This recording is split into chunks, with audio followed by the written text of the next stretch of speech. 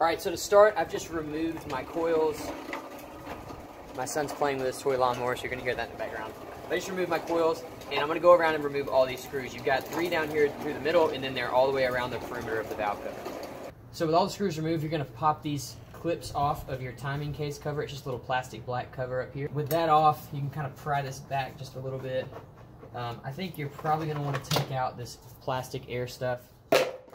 Mine's actually busted up, so speaking of air, I want to do an intake on this where I can actually hear the turbo. The turbo is not very loud on this car. There's a lot of muffling that makes that the case. I put a cone filter on it when I first got it. It sounded really good, but the car ran terribly, so I took it off and put the stock airbox on. And from what I've read, you can't really beat the stock airbox for performance. I just want it to sound louder. So comment below if you know how to make this car sound louder. I just want to hear the turbo. It sounds really good when you can hear it. So I just want to hear it, and I want to hear it loud, and I want it to sound awesome. Call it rice, but I love it. Back here you have your crankcase breather, and all you're going to do is remove this screw clamp back here and slide it off the back. Just slide that out of the way. And from here you should be able to pull your valve cover off. Now, you should never really have to pry a valve cover off. It may be a little bit stuck, but I've done that once before and it ruined the valve cover. I actually cracked it. There we go. That is off. The engine looks pretty good. These engines build up sludge, and if you see it up here, you got a problem, but this one looks good. So I also have a camshaft something seal that I hear you need to replace. I'm gonna be honest, I don't really know where that is or where it goes, but I'm gonna find out and I'll teach you. This can also come out, this little gasket. So that is trash now, as is that. All right, so a little trick that I found on the internet that I actually haven't used yet is they say you can use oven cleaner to clean off all this grime. Since we're gonna be painting this, I want it to be super clean. You can see this thing's seen better days. So in order to get it really clean, I'm gonna soak it in oven cleaner, starting with the bottom, and then I'll do the top. We'll let that work and we'll come back to it.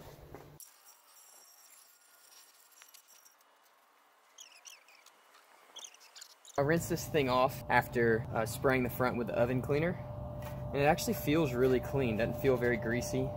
Doesn't look clean per se, but it feels pretty good. Alright, so I let the valve cover dry for a day, and oh, it's not all the way dry. That'll be okay, we'll dry it. But underneath here, around this edge, in these holes, I'm just not going to spray paint in there. And then inside of here, I don't want paint to get in there either. And then I won't paint around this either. So basically anywhere I don't want paint, I'm going to put some tape on, and then we're going to degrease it with some wax and grease remover, and then it'll be ready to be painted. Alright, so I cleaned that off with wax and grease remover, and I used a toothbrush to kind of knock off some of the dirt that was stuck inside of all the little recesses in the valve cover. It's a pretty intricate piece, so I got it as clean as possible. I hope that it's going to work and the paint will stick well. I'm using a black hammered finish because it's going to match some more parts that I'm putting on my engine. So I thought that'd be a cool way to kind of tie this into the new stuff. I'm going to start working on the valve cover gasket and I really need to find the name of this thing. The crank, or the cam chain tensioner gasket and half moon gasket. Last time I did this job, I just did the valve cover gasket, and I guess it worked, but I still had a leak on the back of the engine, and it's because I was leaking from these 2 gaskets that I did not replace. They're a little bit more involved. I've never done it, so I'm going to be learning as I go, but I'm going to help you guys as well. Something that you're going to need for this is this tool. It's a special tool, but it's a cam chain tensioner, so I'll show you how to use that. And you do need this to do this job, specifically this job with the half moon gasket and the other one. But first, we've got to get the engine to top dead center before we can do any of this. I'm not sure if you're supposed to put it into service position in order to do this job. I feel like to get to the crankshaft, I'm gonna have to do that. So I'm gonna do that really quickly. It's really not a big deal, but that's just pulling the bumper off and taking this front core support and sliding it out a little bit. Here is a quick tip. You did it, good job. They sell little rods that screw into here so that you can slide the front clip off without having any sort of issues, I guess, but I did it. Yeah, good job. I twisted it like that. Yeah? Is it fixed?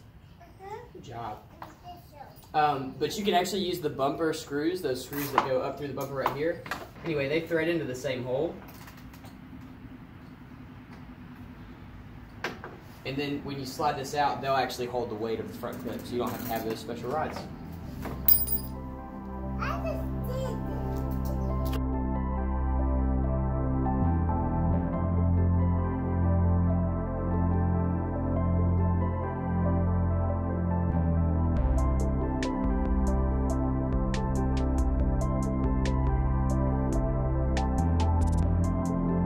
So if you own an Audi, I definitely recommend doing this. Like, just learn how to do it, because it makes working on these cars so much easier. I'll show you what I mean.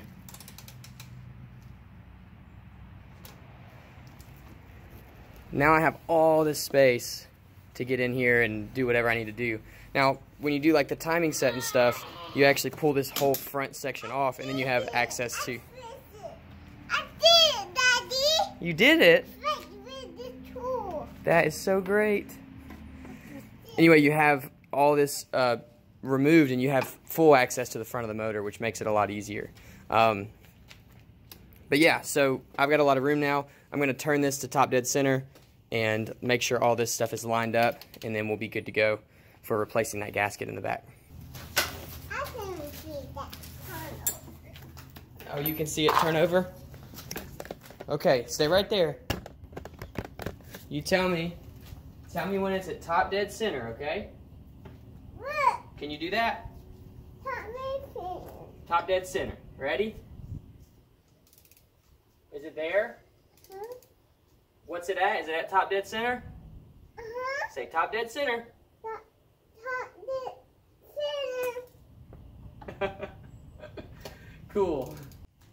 Alright, so I used a wrench to rotate the engine to what I believe is top dead center.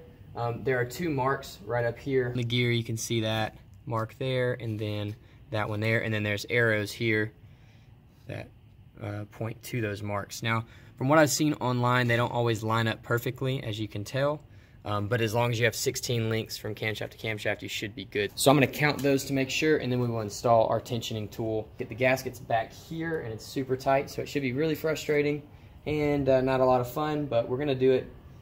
We're going to do it for peace of mind. We're going to do it to keep this engine from leaking anymore. So 12, 13, 14, 15, and 16. I've heard you're supposed to run this thing down until it kind of just stops. So now we're going to remove some bolts back here, and that should give us some room to slide the old gasket out and slide the new one back in. That's the two hardest parts about this, is that you have to be able to work in this small area back here, but also you don't actually get to pull a part off, stick a gasket on, and put a part on. You have to lightly pull the part up without moving the alignment dowels, slide the gasket out, slide the new one in, and stick the part back on. So, you know, it'll be a little finicky. The good news is this isn't a BMW. See what I did there?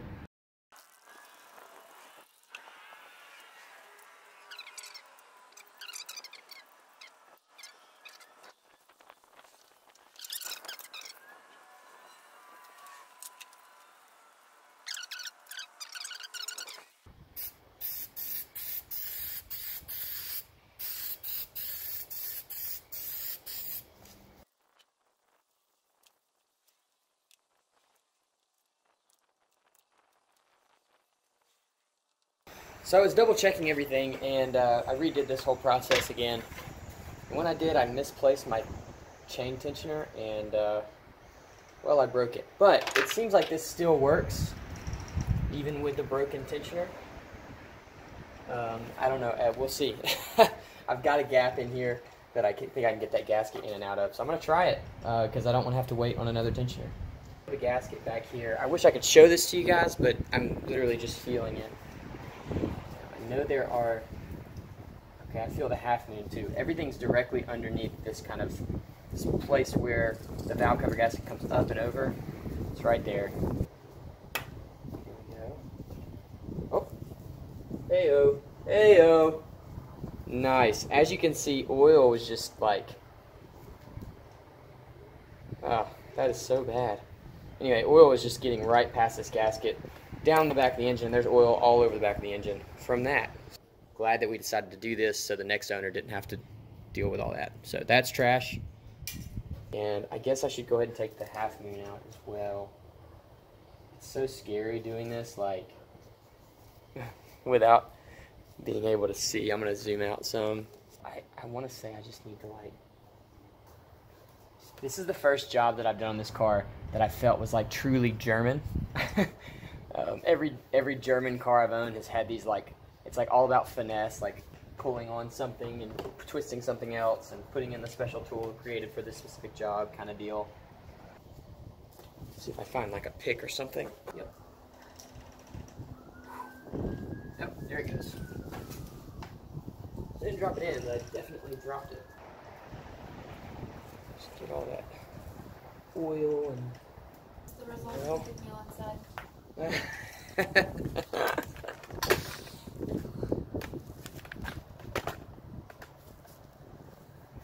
Was that good? So now we're gonna get that. Alright, I got a bunch of Q-tips and clean up right there underneath that gasket.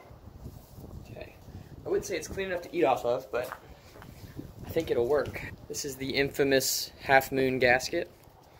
I would have shown you the one I pulled out, but it's in there somewhere. So I'm going to try to get this in without dropping it. I'm going to do a full tip here. I take this microfiber cloth and I'm going to kind of stuff it down in there.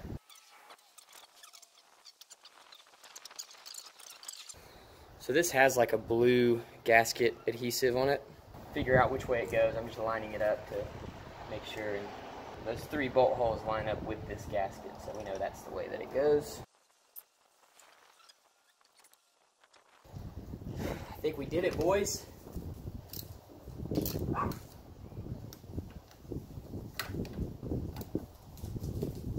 Alright, so now that seal's taken care of, I went ahead and rotated the crankshaft just to make sure everything seemed like it was still working right, because I'm paranoid, but it looks good. The seal's good. The half moon seal is where it's supposed to be, and I think we're going to be really good back there. So I tightened everything back up. Now we're going to go around and clean up this mating surface right here. Make sure it's super, super clean. The valve cover is drying behind me, so by the time I get that done, the valve cover should be dry. I can clean the mating surface on that and go ahead and mount it back up. Alright, so this valve cover dried for right at 24 hours. The paint actually takes 24 or 48 hours to cure, so I've got to give it another day. I didn't realize it took that long when I bought it, or I'd have bought a different brand, but you know, it's all good. But at 24 hours, what I'm going to do is anywhere where I've got like a machined surface, I'm going to sand off the paint, just to kind of add a little more detail to this. So I'm definitely going to do it on these little, like, I don't know what they are. They're like just machining marks or casting marks, whatever, for each cylinder. I'm going to do it on those, and then it looks like that'll probably have me hitting these screw kind of places as well. So we may do those.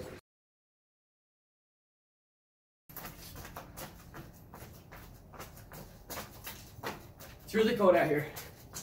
It looks really nice, but it's really cold out here. Alright, so it's done. You ready to see it?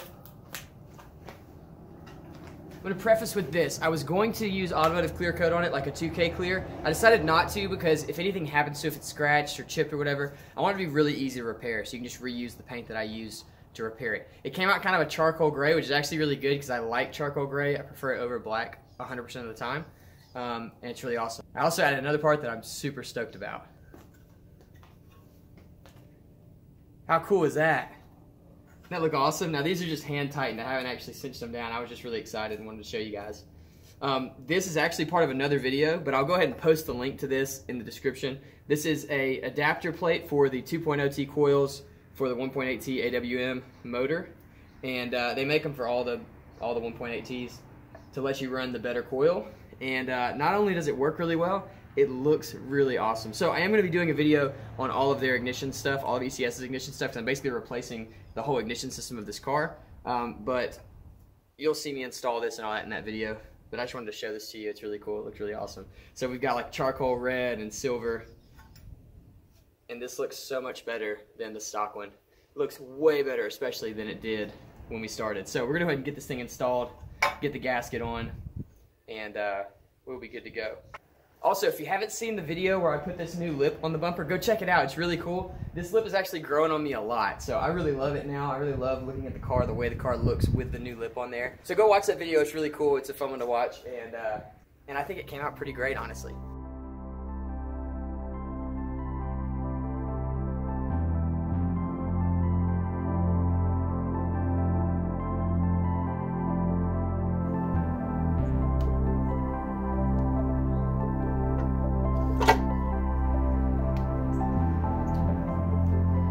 Oh, cool. Okay, so yeah, so there's nuts that go here, here, and there. And you can see ECS has got some provisions for that.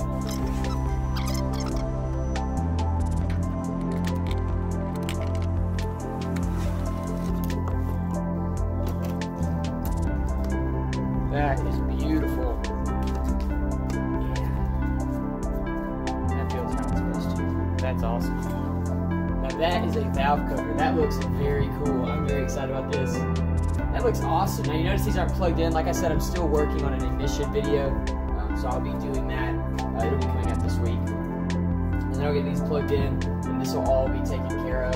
The only problem now is the rest of the engine bay kind of looks terrible. So it all looks dirty and old and like melted plastic parts and all kinds of crazy stuff. But this is a good start. This is a start in the right direction. I really love how all these little silver accents came out. I think it looks really awesome. And this ECS adapter plate is very cool.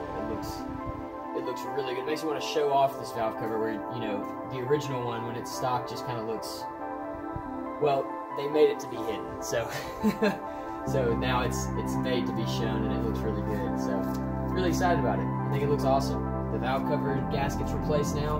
The half moon gasket's replaced. The cam chain tensioner gasket is replaced. So this whole top end should be really good and leak-proof. Hey, I hope you guys enjoyed this video. If you like this car, go check out the playlist of this car. I've got all kinds of videos on the stuff I've been doing on it. I'm getting it ready to be given away. So that's coming up very soon. I wish it was sooner, but we're getting there. So these are going to be happening because I'm getting it ready. I want to make sure that it's in perfect shape whenever the new person that gets this car drives it for the first time. So thank you guys so much for watching. I'll see you soon.